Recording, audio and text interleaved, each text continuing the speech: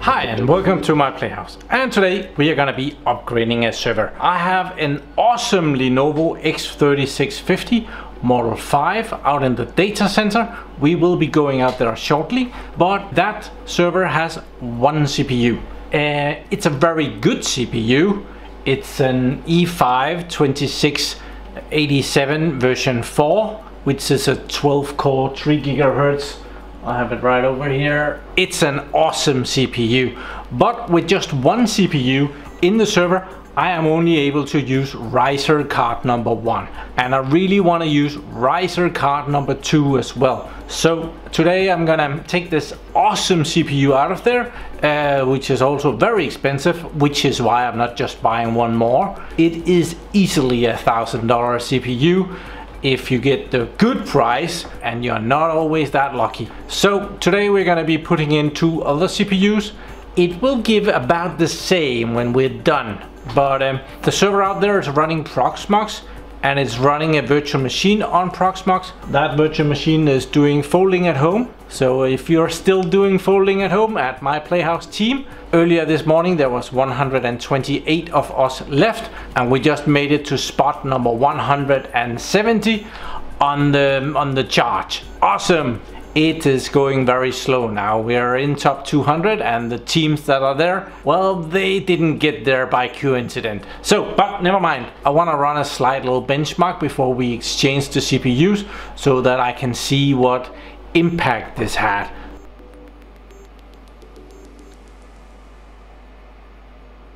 Okay, so this virtual machine has all the cores passed through, and it does 1945 in Cinebench R15. Oh, can we remember that? I better make a note of it. And do you want to save this core? Yeah, let's. Oh yeah, if we save it, I can remember it. Save it, then we can see it next time. And I also ran performance mark or performance tests 9 point, and that scores 20,020. So we have those 2 tests. I'll now shut this machine down, and we'll replace the CPUs, and we will start it up again and see if there's any improvement or downgrade or whatever. So out here in the data center, the server is now blinking and showing that it's using 14 watts, which is quite an improvement. It was almost using 300 watts before doing the folding at home, so that was quite a bit. Yeah, so I'll go around the back and remove the cable, but we could just see what we're going to be putting in. We have a couple of CPUs here. Let's just have that one out of the back. See if we can see what we have here. So these are 2 E5-2637 version 4. They are 3.5 GHz, and they are 6 cores, I believe. Okay, so here we have the server. It is a bit dusty because I did my server video where I was upgrading and painting and yeah, doing stuff, and this server was running full paced in here. So yeah, we're gonna take some stuff out. This graphics card, I'm gonna take that out. It hasn't been doing anything. It's apparently not very good at folding at home. So yeah, this one isn't doing much. So we're taking that out. There. Oh, but that 10 gigabit Ethernet card, that is definitely going back in. Then we need to remove this plastic thing so that we can get to the good stuff, which is down here. Here is the CPU, and over here is the second CPU, and I see that we only have 4 blocks of memory in here. You wonder what this is. Okay, these are 64 gigabyte blocks, so we'll have to move 2 of the blocks over to the second CPU and see if it will be okay with that. But we need to take this one out of here, so we're gonna be releasing that.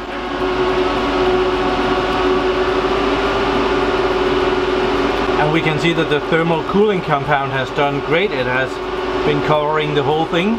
Awesome. And we'll release this CPU.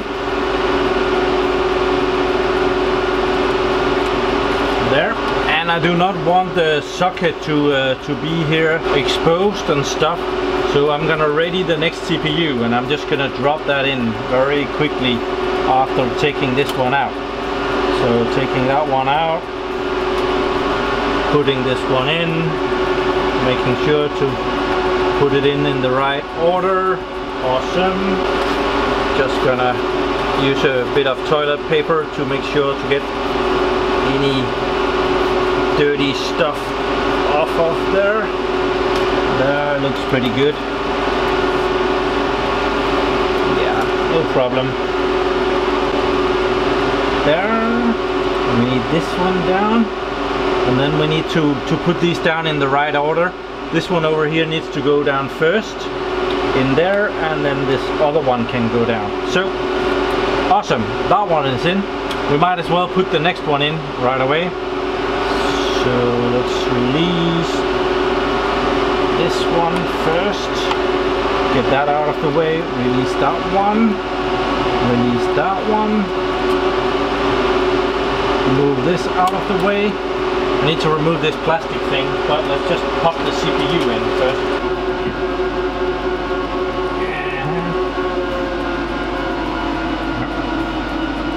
And that goes in the same orientation as the other one, there. So now that is in. Take this off and keep it.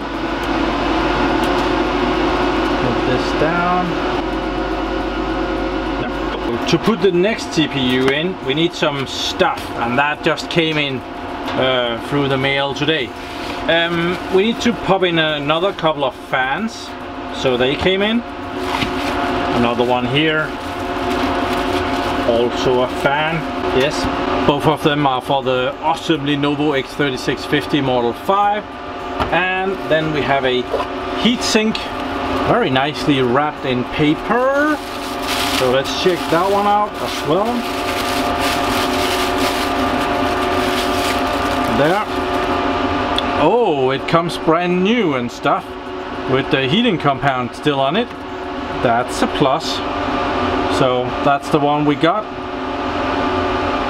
Couple of heat pipes going up, and yeah, we can kind of see those in there dissipating the heat.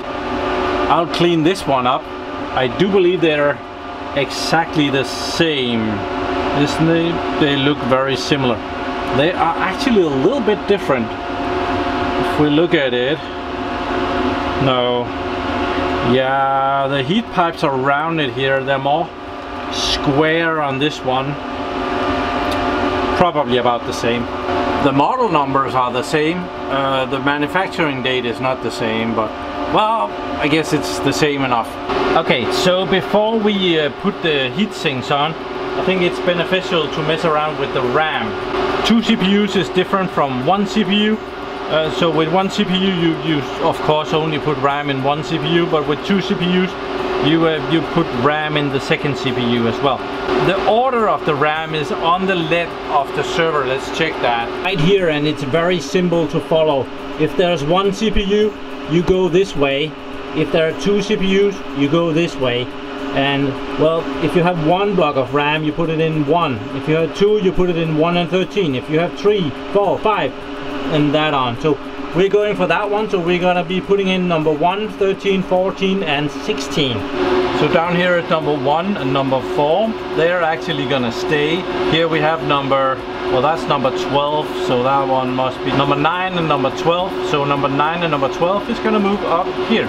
So it's not that difficult, because CPU number 2, it wants number 13, which is the first RAM block on that CPU. And it chooses to turn them around there, and the next white slot up there is the one that is in number 9, so we'll turn that around and put that up here. Now, RAM fixed. I have already put on the thermal heating compound, so we're just gonna pop this in, and this is the my PlayHouse approved way to do it. Okay, and then the lever comes down, and it This is way nicer than the Intel scalable CPUs, where you have to do a lot of screwing around. So the other CPU comes with the thermal heating compound already on there. So let's hope that the factory has done a better job than I can do, which I'm of course very doubtful about, but let's hope so. And there we are. That's all in and good. Cool. We need the fans up here. There are a couple of fillers. When there is no CPUs here, all the fans aren't needed. So they put in so that the air won't go, well, actually go in and out this way. So instead it will block it, and so we will put in the new awesome fans here. Oh.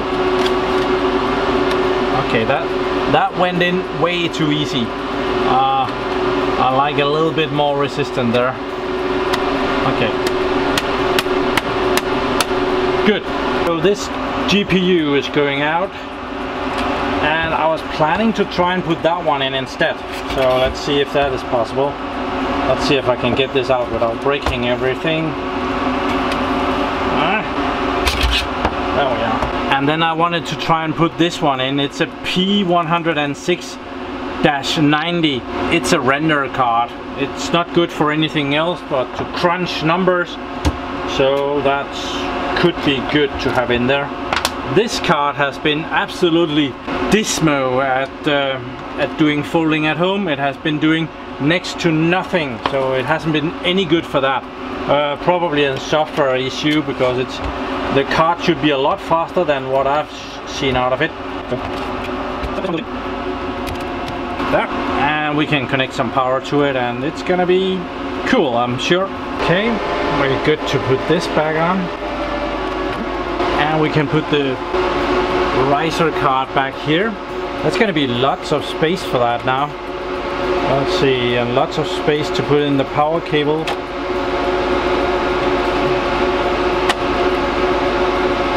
Cool, lots of space. We're just going to be reusing the same cable again.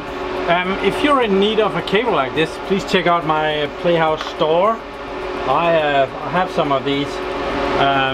Not exactly like this one, but all black, but it does about the same thing, from 8 pins to 8 pins and 6 pins. So we're just gonna pop the 8 pins down on the system board. There, can we get to it? There. And then the 8-pin connection, we're not gonna be using that. It's only a 6-pin connection that goes into this tiny little GPU there for some additional power. Where can we hide this one? Out of the way. Let's see. Get it out of the airflow. Something like that. We need a riser card over here, don't we? Oh, this is stuff for the M4. Oops. And this is stuff for the M5. Oh dear. We don't have a riser card. How could I not have thought about that? Oh dear. Okay, so I guess that's not gonna be today. We're ready for it though.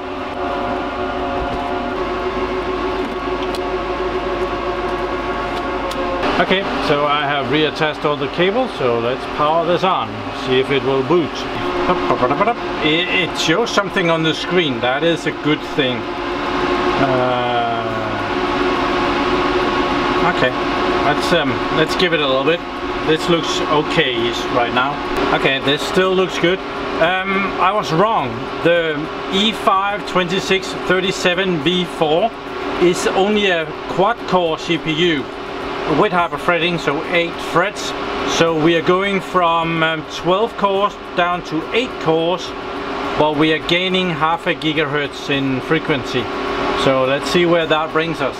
Awesome, Proxmox has loaded, so now we can go to the computer and check how everything is and run our benchmark again. We are up and running again. We now have 16 CPUs, which is 16 threads. There are really only 8 cores and 8 threads. These 2 CPUs that I put in there, they are meant for databases. They have a really high clock frequency, They are a few years old when Intel was the dominant on the market and had no competitors. 3.5 gigahertz. These CPUs are meant to run as fast as possible with as few cores as possible to get the most out of your licensing on Oracle databases or like SQL databases. Whenever there's a per core license, well, you want as few cores as possible and you want them to run as fast as possible. So that's really what this CPU is meant for. It's not really meant for what we're doing here. But we did run a test and it's a bit disappointing. We scored 1415, where on the other CPU we scored 1945. So we lost 520 points here. Yikes.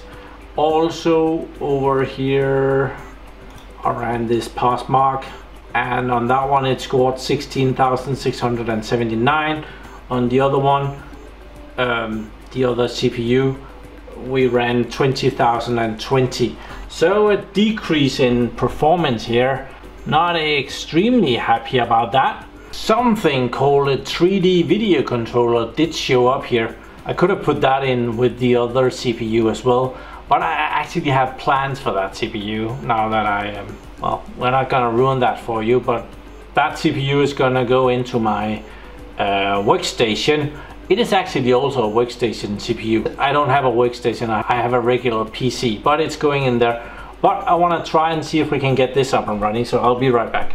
Okay, I did get the driver installed for the NVIDIA P106-090, but I ran into the issue with that NVIDIA don't want us to use their graphics card that are not meant for virtualization on virtualized environments. So, and I haven't done all the cheating stuff to get it through here anyway. Folding at home does see it and it's ready to use it, but well, I'm not expecting anything to go through to it because the driver isn't working. So So yeah, that was a bit of a doubtful upgrade slash downgrade. We got two CPUs in there, which means that I can now use the riser card number 2, which it turned out that I haven't bought yet. So I really thought that I had one of those. Apparently I have enough for the M4, but none for the M5.